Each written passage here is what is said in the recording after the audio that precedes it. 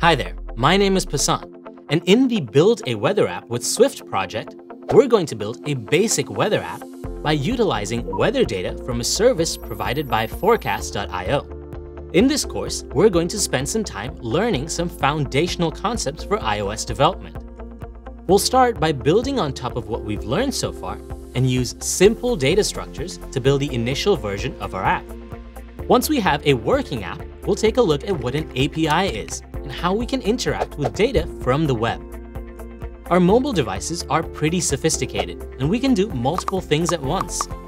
After networking, we're going to spend some time talking about concurrency, the notion of carrying out multiple tasks at the same time, and see how we can write good concurrent code. The Forecast API returns data in the JSON format, and we'll go over what JSON is, why it's so useful, and how we can modify our app to use JSON data from the web to get up-to-date weather information.